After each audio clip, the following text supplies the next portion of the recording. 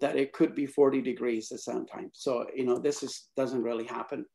So my research program, ever since I was an undergraduate, has really been focused on brain development. I've been fascinated, there are about tens of billions of brain cells, more neurons in the brain than there are stars in the Milky Way and the galaxy. And how do they all connect together? How do these brain cells know where to go? And when they find their target, how do they connect? How do they recognize each other? And once they recognize each other, what allows them to develop synaptic connections and the connectivity between those brain cells? And what happens when these connections go haywire and they are disrupted either due to neurotoxicity or environmental factors? And if that happens in the adult brain, how do you promote regeneration? So I have also been interested, in addition to neurodevelopment, in the area of neuroregeneration. And finally, brain chip interfacing technology. So what I'm going to do today is I will present some of the work from the lessons that we learned from brain development, in the developing animals. And we will use both simple organisms, invertebrates, as well as vertebrate models, because they really, Mother Nature is very conservative. Mother Nature has used building blocks. So a neuron is a neuron is a neuron. A synapse is a synapse in a synapse, from a worm to fruit flies to snails to human. So those building blocks are just like brick. You can put it, you can make a large high-rise building with it. You could build a mosque or a temple with it, or you could put it in your house. So a brick is a brick. So synapse is a synapse, neuron is a neuron. So the lessons that we learn from these simple organisms and model systems are really important, and because we need to go back to where Mother Nature, used these technologies, different mechanisms to put this incredibly intricate brain together. So I will share with you today some work in progress, and that is in the regeneration arena, that how we are using brain chip interfacing technologies also to promote regeneration, and because in the peripheral nervous system, regeneration does occur, and we will use that as a model. And finally, I will talk about brain chip interfacing technologies as to how we can use those as that technology, not only to understand how brain functions, what are the connectivity patterns between the brain cells, what do they say to each other when two brain cells come together? And you will see that when these brain cells chitter chatter, you begin to unravel the actual secret conversation that would be equivalent to a parent has got a chip or a hidden camera in the young kid when they go out for a party. So parents know everything. Or when you arrive at an airport, you will begin to see that one person who's getting off in the airplane will come and say, "Kya haal hai bhai ji? Tada kya haal chal hai? How are you? Kya haal hai aapke?" So from the language, you actually begin to decipher as to where this individual is coming from and what their connectivity could be. So we will go in these three different areas. But first part of my talk, I will really primarily focus on developing biomedical engineering approaches to be able to see if we could promote nerve regeneration in the spinal cord or from the peripheral neurons. And then lastly, I will show you some of the evidence about how can we use brain-machine interfacing technologies or semiconductor silicon chip technologies to be able to A, record from large networks of brain cells, and B, if we could actually regain some of the lost brain function by using these technologies. And of course, you cannot really study any of this in the intact brain. It's extremely complex. Imagine tens of billions of brain cells. In a baby's brain, there are actually twice the number of brain cells when the baby will end up after birth and after a few months into birth. So half of those brain cells are killed because of the programmed cell death. So the actual brain cells in a developing brain are twice in number. And each and every neuron has hundreds and thousands of branches and connections. And it's incredible that not a single one ends up making a mistake. This really is absolutely magic. And that really keeps me, awake at times. So when you look at a simple, what we have learned over the years, we know that the neurons are the building blocks. These neurons are connected through specialized structures, call them synapses. Synapse is a means of communication between two brain cells. When they talk through, it's just like an embassy between Canada and United States being presynaptic neuron, Canada being postsynaptic neuron, and these synapses are the embassies through which they communicate primarily. And of course, they are supported by glia. Glia are no longer support cells in the brain that provide the livelihood and put food on the table, but they're also a very important player in terms of either myelinating the fibers to prevent the leakage of current. They're also important as a tripartite relationship between them and neuron is really critical. So these neurons, when they come together, they really establish neuronal circuits, and these neuronal circuits are highly dynamic and they undergo neuroplasticity. And this plasticity really allows us the ability to be able to, basically adapt. The brain is an adaptive machine. It's not like a computer that you think about, a hardwire. Imagine for all our life, the hardware is never upgraded. Like you do in computers, you buy a new, better computer, faster computer, semiconductor technologies come in. But in case of these neurons, the brain being a computer, but it is highly plastic. It changes every time we learn something or any other external influence that comes into it.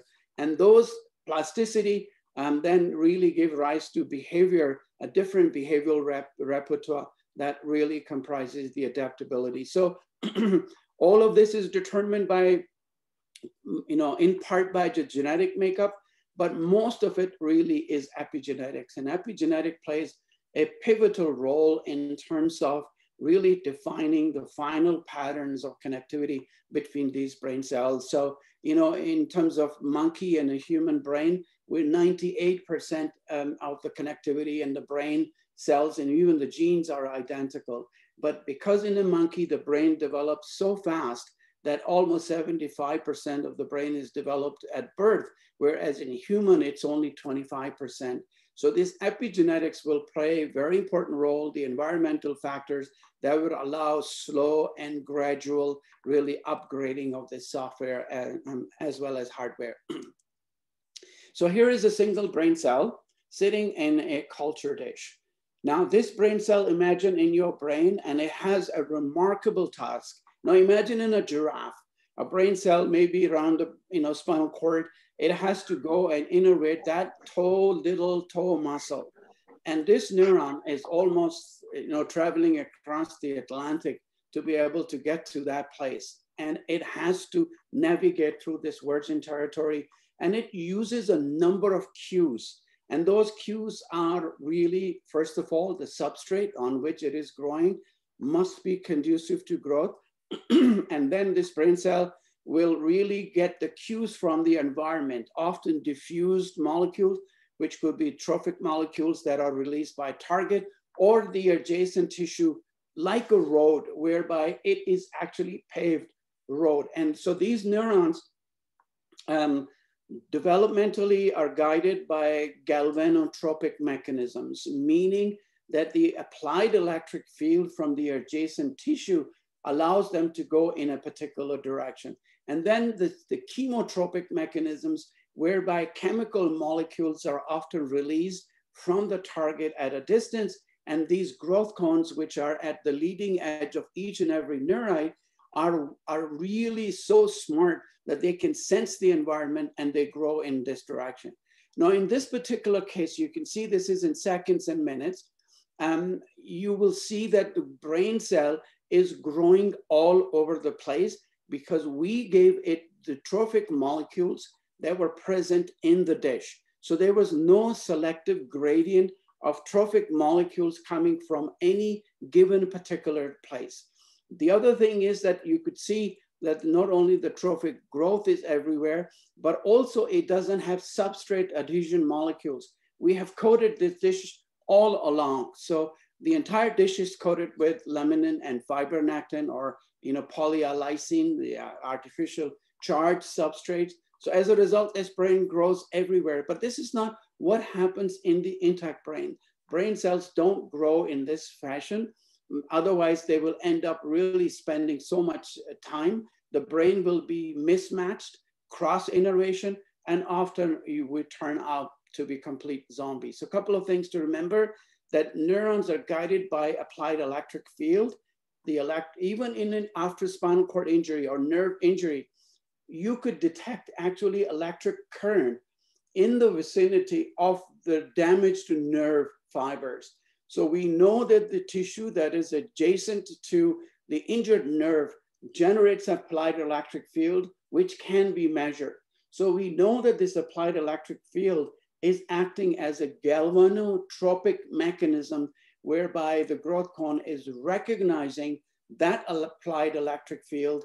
And if you do the experiments where you bring in a cathode and electrodes and anode, you will see the growth cone actually turn towards the positive molecules and turns away from negative molecules. So the charges. And then the trophic molecules that are released in a specific patterned way. Even in a spinal cord, you'll see there are gradients, chemical gradients that allow these brain cells to go from low concentration to high concentration. And this is how these growth cones navigate. So if you look at a single growth cones, and we have done a lot of interesting work whereby we can even cut a growth cone. And when you cut a growth cone, even a growth cone or a neurite that is cut from its cell body has the autonomous ability to be able to recognize both environmental cues. Absolutely amazing. You thought the brain was amazing, and neurons were amazing. Actually, these growth cones are absolutely amazing. Even if you cut it from the cell body, it still has the autonomous ability to be able to recognize its environmental cues, not only environmental cues, but also targets. So we know the molecular components of these growth cones. The red one is all actin molecules, and then green is microtubules. And you can see the filopodia, which is really the antenna, which senses the environment all over the place, are comprised of actin molecules. And when a particular filopodia moves forward, either it's pulled or it's pushed, the microtubule enter into that filopodia. And once it actually enters into filopodia, that becomes the leading edge of that growth cone, and it will turn. So the growth cone itself is really the brain within the brain cells that is endowed with incredible capabilities of navigating through virgin territory in the brain.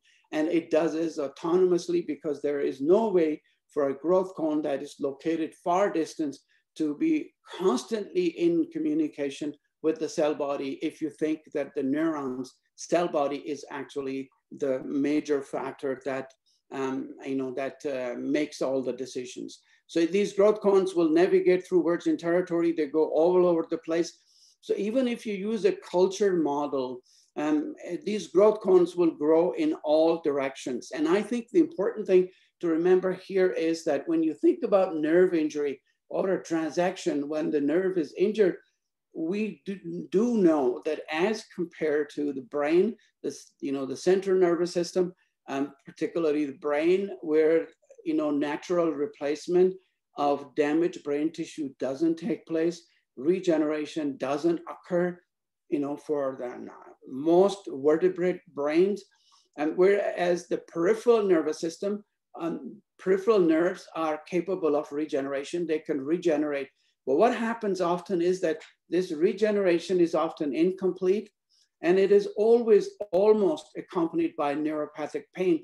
Because what happens is, now imagine that you are watching a hockey game or a Super Bowl, and if everybody were to leave at the same time, the traffic jam will occur. Nobody will go anywhere. So often happens is when a nerve is injured, all of these axons will turn on the speed to grow, but when they are all growing, they get mishmashed.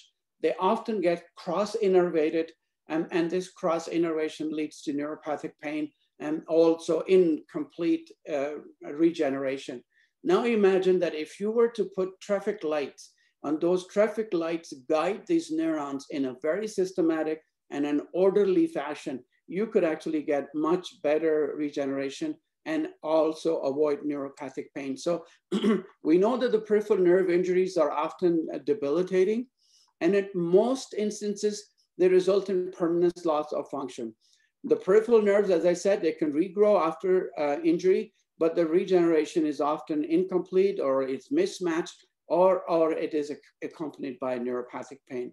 So to achieve functional regeneration, and this is what I was talking about, work in progress, it is really important that we develop and design strategies that can facilitate functional regeneration. And then not only functional regeneration, but also to speed up the entire process. And we have published actually a paper in Neuroscience a couple of years ago, whereby we showed that this, we could 4 to 5 times, we could enhance nerve regeneration, and often using these metacarpal tunnel syndromes, the surgery, then the surgeons will, do their job, or if the nerve is resected somehow, we could actually enhance the growth by planting our portable devices, and I'll show you in a bit. But the other important thing is that when you're using a culture model whereby you're growing these neurons on flat substrates, and as we were talking earlier, that these neurons, when they grow on an artificial 2D substrate, which is plain polylysine dishes or laminin-coated dishes, the neurons get stuck to the dish or the substrate so tightly that if you introduce glia or the Schwann cells, these Schwann cells, for them to be able to myelinate a myelinating fiber, it has to get underneath. But what happens is that because the neurite is so tightly attached, these Schwann cells, they just hang around. They cannot get underneath to be able to wrap it and make it a myelinated fiber. And that is really a major problem for studying MS-related diseases or peripheral nerve injury, because these Schwann cells do not have access to axon, because axon is so tightly stuck. And if these Schwann cells, once they get underneath, it just like someone gets under your skin, all of a sudden, these axons get lifted up and they detach from the substrate, and then they pull back into. So what we wanted to do was to actually create a substrate which is 3D. So the 3D substrates, meaning that brain cells are actually grown in a substrate which is more like a jelly or a pudding. And we created Gelma, which is a interesting biocompatible substrate, and that allowed us to be able to grow these cells in 3-dimensional. So brain cells were no longer attached to substrate. So what happens now is that you introduce Schwann cells, and you could see that the process of myelination actually begins, and these axons begin to get myelinated, and it's really fascinating to watch. I don't have time to actually show you the videos whereby a Schwann cells, they will interact with each other freely. But once a particular Schwann cell has made a contact with a nerve, and it starts to wrap around it, and you can see the wrapping around as well. As it starts to wrap around it, really the exciting thing is that it becomes repulsive to all other Schwann cells that will now contact it. So it seems like it acquires an identity, and it says, hey, this is my spot. You go somewhere else. I am engaged here, and this part of the axon is taken.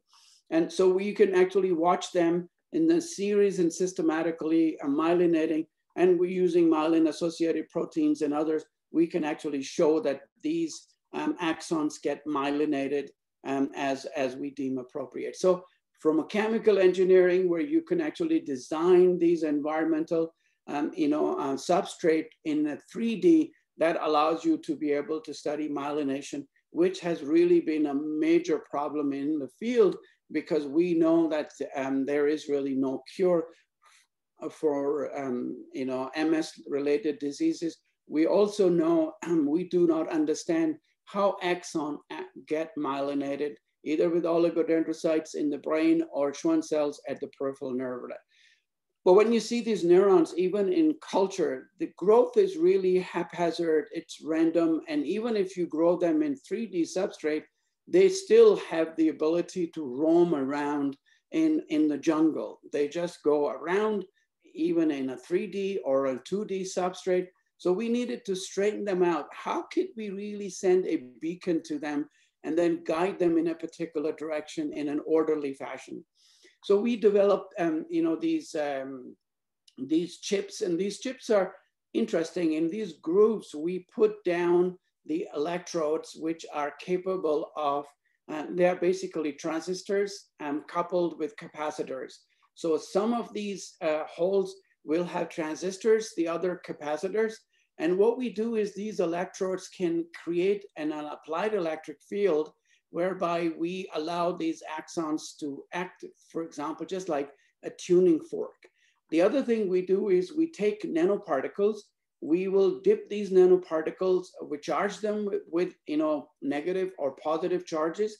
The core shell of the nanoparticle is charged, and then using the capacitive current, we will hold them to a particular capacitor. To give you an example, if the nanobead was charged positively, we will pass negative current through our capacitor, which is located here, to hold these nanoparticles or nanobeads. Now, these nanobeads are also coated with trophic molecules, for example, a BDNF, NGF, CNTF. Depending upon the cell type that we are using, we will coat them and we will hold them, we cage them. And then what happens is that when we want to release them, we change the polarity of the charge. So now the capacitor will, instead of having a negative charge, it will create a positive charge. So if the bead is negatively charged, it will be repelled immediately. It moves away from that and it diffuses along these grooves, and the growth cone or a neuron coming from the other direction will sense that cue and see the chemical gradient, and it will grow in that particular direction. So we put the traffic lights on these. So turn left, turn right, and we determine these neurons as to where they're going to go. They're not allowed to go in all over the substrate, but their growth is really targeted and directed and time controlled, as well as electrically controlled. So we can create networks of those same cells that you saw earlier. They were growing all over the place, but now we confine them and we restrict their growth to a particular direction and particular pattern that we define. So all these neurons that you see here are not growing all over the place, but they are, there are maybe a few that kind of try to get off the track, but for the most part, they will really grow only in one particular direction, the way they would normally grow in the intact brain. The growth is really not haphazard. And then what we can also do is we can mostly naturalize this process. We can take a particular neuron and we identify two of its targets. These targets always release trophic molecules because brain cells sense these chemical gradients and they grow in that direction. We introduce these two targets later, 12 hours later after plating the first cell. And when they release these chemical gradients, so the trophic molecules, it's like a scent, it's like a smell, it's just like a syrup that is being sipping out of these. And then these, you can see that the growth cones can actually recognize and they grow in that particular direction. And what happens is that you can now create networks of these brain cells that you could define their patterns of growth in a very highly orderly fashion. So the idea really is, moving on to how can we really now take it into a sort of a clinical setting. So I'm going to show you, we are working with Integra Life Science right now to come up with these neurotubes. And these neurotubes are meant to promote growth in a highly ordered and in a directional manner by using both chemotropic mechanism as well as using a applied electric field. So what happens is when you grow these cells, for example, in our culture dishes, what we do is that we could create, you know, that the growth cones are the one that we need to target because they are the navigator, they are the Columbus of the brain cell. And what we do is that we create a series of electrodes, which is in a tube configuration. These growth cones can sense these, applied electric field. When we stimulate this particular one single growth cone, will grow in the area that we are either uncaging these trophic molecules. So you can see that they're being picked up by the growth cone and it grows in that direction. We can stop and start. Now imagine that you do a tube whereby you have a series of these capacitors and transistors. You can, when a growth cone makes a contact with first series, it shuts off, it turns on the next series of electrode. And these growth cones will now grow in a very orderly and highly, so you can see these trophic molecules, these nanoparticles are being picked up by the growth cone. So the idea is that if we could allow these brain cells to grow in an orderly fashion, imagine a tube whereby brain cells are now growing along the lumen of the tube first. And once they grow, the other axons will adhere to them, and then they grow along those axons. So you put the traffic lights, you make the growth highly ordered, and you also prevent any clumping of these processes, and you promote nerve regeneration, which is faster and much quicker recovery, and there is no neuropathic pain. So we actually have a patent for this, a couple of patents, and we are working with Integra Life Sciences to be able to come up with tubes that could be implanted after nerve injury, whereby we will be able to guide these axons in a highly ordered manner. And you can see that as it grows along the lumen, each and every electrode has a capacitor. So you think about it, has a capacitive charge. So when growth cone makes a contact with this series of electrodes, it changes the resistance of the electrode. And that electrode is then switched off. But in a series, it will activate the next series of electrodes. And when these electrodes are activated, they will create an applied electric field or uncaged trophic molecules. So you do systematically, whereby the growth cone, it's a fully automated process. You don't have to do anything. These electrodes are smart. They will detect when the growth cone makes a contact. And the moment it makes a contact with that particular, the actual capacitor resistance is altered. It turns itself off, but then it turns the next one in the series on. Now imagine this thing turn into a tube, and this tube could really be placed between, as a nerve graft between the peripheral target or another nerve, and then you bridge the gap between them. So this is really work in progress, but I think that if this approach becomes really fruitful and in a clinical setting, it will also offer a tremendous opportunity for spinal cord injuries and also many other aspects of it. So this is really the first part I showed you, is really focused on nerve regeneration and how the semiconductor chips or these, this nerve conduit, a chip conduit or an electronics conduit can play an important role in tackling this problem of incomplete mismatch innervation and also the neuropathic pain after injuries. So this is work in progress. And the final part of my talk is really focused on brain-machine interfacing and how can we really use this approach to now understand how brain functions and what happens if a brain is damaged. We know the brain is a biological, of course, when you look at a stroke patient or somebody who had meningitis, the kids who died of any other injuries, this lump of tissue that sits in front of you, it's primarily biological. We know it has neurons, as I showed you, it has glia, it has all the other things, and different parts of the brain do different kinds of things. But this is not what really creates our thoughts, the feelings, the beliefs. That is mostly electrical, and it is not observable or measurable by just looking at the tissue itself in its own self. So how does brain function? It's really important, and of course tens of billions of brain cells. I started with 12 neurons, and I thought that I walked in water, only to realize that I was the dumbest person on the planet. Recording concurrently from 12 cells. Now people are recording up to making contact up to several thousand, 4,000 neurons, and even larger neurons could be recorded from. And so the idea is to really, if we are to understand how brain functions, we must acquire the ability to record from large networks of neurons. And that has been one of the holy grail of neuroscience, the grand challenge to be able to record at a single cell level.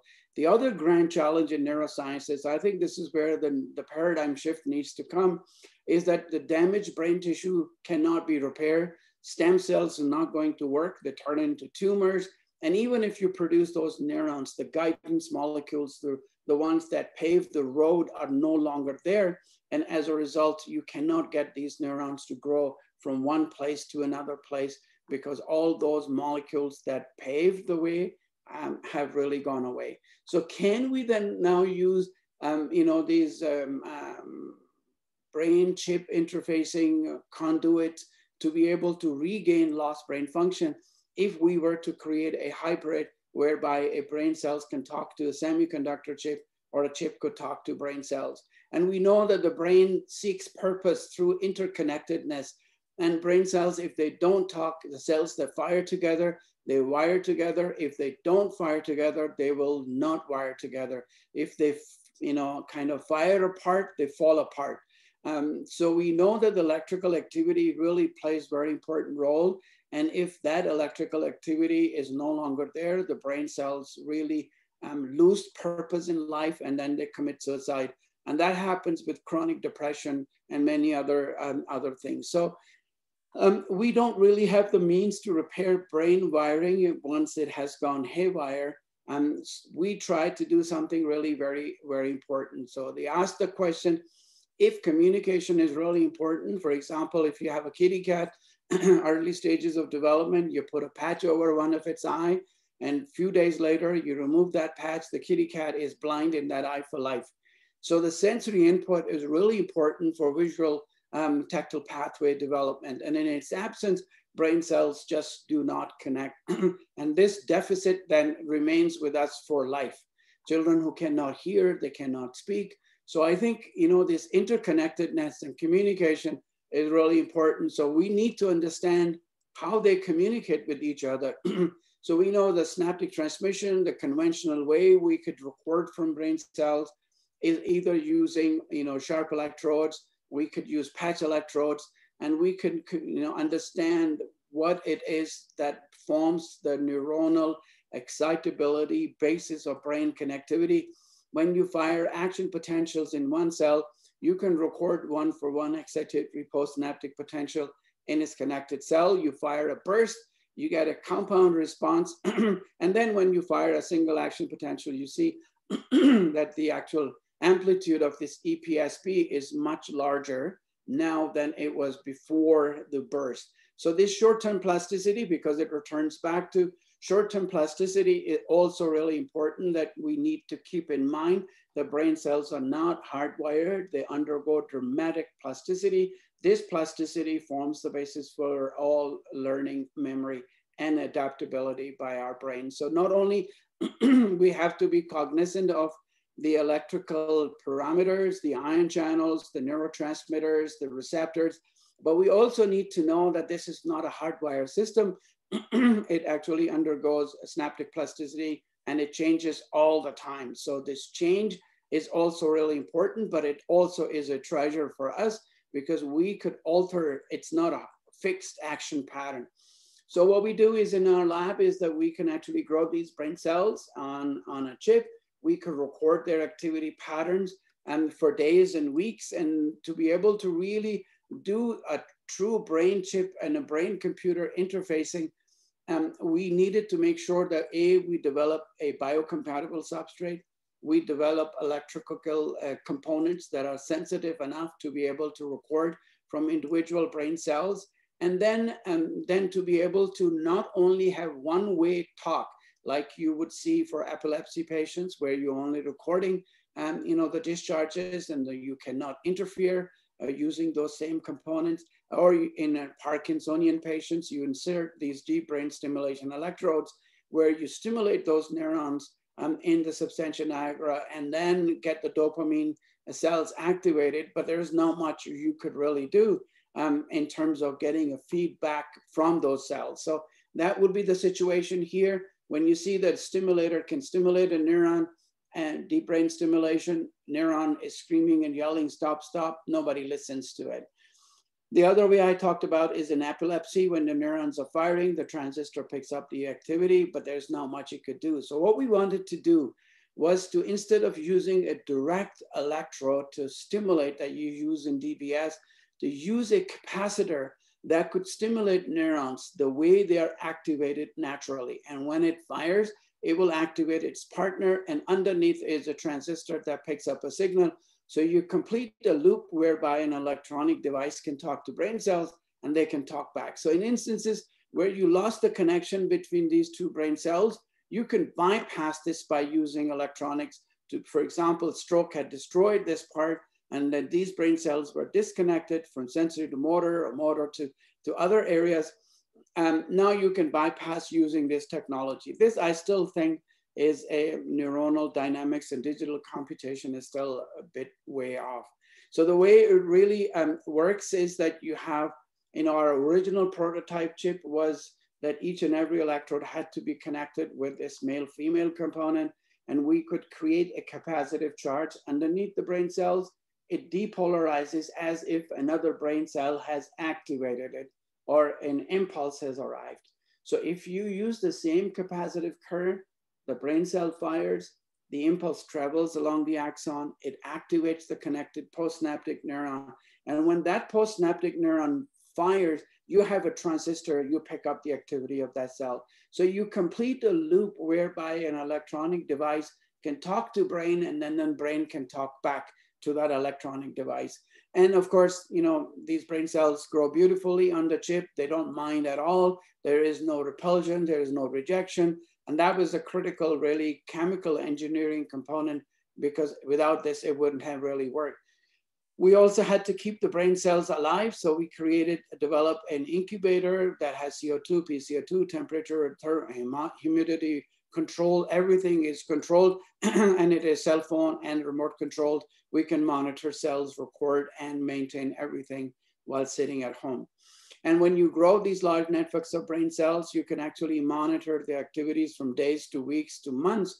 And that was prerequisite to understanding how brain cells, you know, connect with each other, how they, once they're connected, what is their activity patterns, how do they develop networks, and can we record the network activity? But still, they're cultured neurons. We wanted to go to intact brain slice, and I really didn't think that I would live long enough. So you have capacitors here. Capacitors will stimulate. This is toxin. Let me play it back and slow it down. So what you're going to see is a hippocampus slice, whereby where you have CA3 and CA1 area. So this is the presynaptic area that needed to be stimulated. This is where the input comes in. And when these neurons are activated using capacitors, they will activate postsynaptic neurons, which are located in CA1 area. So you then put transistors in this area, and you have capacitor in the stimulation area where presynaptic neurons are, and you can actually record and monitor the activity of the entire circuit and alive. So when you have toxins where you only activate presynaptic cell, and there is no activity that projects to postsynaptic cells because you have blocked using TTX, the actual electrical impulse traveling to the postsynaptic site where it can activate postsynaptic cell, the activity will die down right here. Or you can use NMDA receptor blockers, or you could use really the receptors on the postsynaptic site. Without the toxin, what you're going to see here is when it is all in real time. So when you stimulate these neurons here, you will see that the entire slice lights up. And here we go. So with toxin, the activity really dies off. It doesn't go anywhere. But without toxin, you could see the presynaptic neurons are activated. They will activate postsynaptic neuron, and then you record from the entire slice real time using this hybrid of capacitors and transistors from an intact slice, brain slice. And so when we take the freshly isolated, even with our 3D electrodes, we design these electrodes so they actually penetrate into the slice, and they could record activity at the single cell level. And you could see the actual spread of activity. And this is the induced seizures using, either applying potassium or using a knockout mouse model which spontaneously seizes. So the idea is that you can actually record this activity in an intact slice, because that's really important, because these are naturally assembled circuits, unlike the cultured paradigm where they are unnatural. We don't know if two brain cells will ever be connected with each other in the fashion that they connect in culture, because when you take parts of the brain, there are millions of cells, you dissociate them, they just randomly connect, and they may not be connected though that way in the intact brain. And here you have really an intact slice, and you can record the activity from large networks of neurons. But there still is a problem, and the problem is we are only recording from neurons that are juxtaposed or are in contact with the chip. Brain is three-dimensional. So what about those neurons that are sitting in different levels? So we grow these brain cells in silicon wafer, and this silicon wafer, we also label these neurons with fluorescent dyes. It could be either a voltage sensitive dye, or it could either be a calcium indicator dye like Fura2 and others. And when we fire a laser through the microscope, laser changes the properties of this wafer. And then when the properties change, it will activate that particular neuron. And once that neuron is activated as a presynaptic stimulation, it will activate the entire network that it is connected to. So what happens in that case is the following. You fire a single laser, you can see the entire network really lights up. And you're now recordings from up to 100,000 or even up to millions of neurons that are not just in immediate contact with the chip, but they're thinking in the entire slice. So the idea really is that, can we now take this technology into a clinical setting whereby we could now have the ability to monitor, directly stimulate brain cells, and then monitor the activities of large networks of brain cells, indirectly. So you can imagine that if in animal model, if we were to plant a chip in the sensory motor cortex, when the animal makes a contact, for instance, with the food pellets, the visual cortex will talk to the sensory motor cortex, and it would have to reach out normally to grab that particular pellet. Now imagine a chip that is implanted in the sensory motor cortex, which acts as a remote control. And because you will design these prosthetic limbs yourself, you could pair them just like we pair our remote control with our TV and other devices to be able to really have these brain control devices. So the important thing really is that as this technology mature, it had really tremendous potential, not only for understanding the brain circuits of the brain cell functioning, but also to be able to really use a true neuroprosthetic device that could be controlled by using this approach. So we, the last couple of my few slides, we wanted to really take this now research from bench in the bed area, and we targeted first seizure detection. As you know that, especially I was the director of Children's Hospital, when kids don't respond to any medication, they they need to go through a surgery to remove that part of the brain where these seizures are coming from. But when these surface electrodes or depth electrodes are mounted, the resolution is really very low.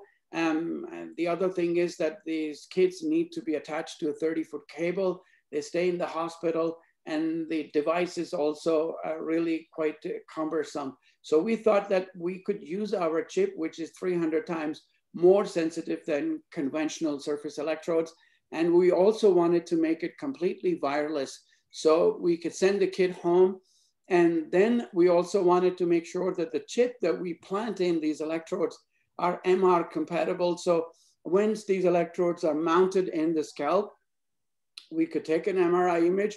Now we know the juxtaposition of these electrodes exactly in relation to different parts of the brain that we are trying to really determine or detect the seizures that are coming from. So biomedical engineering and our neuroscience teams, we get together.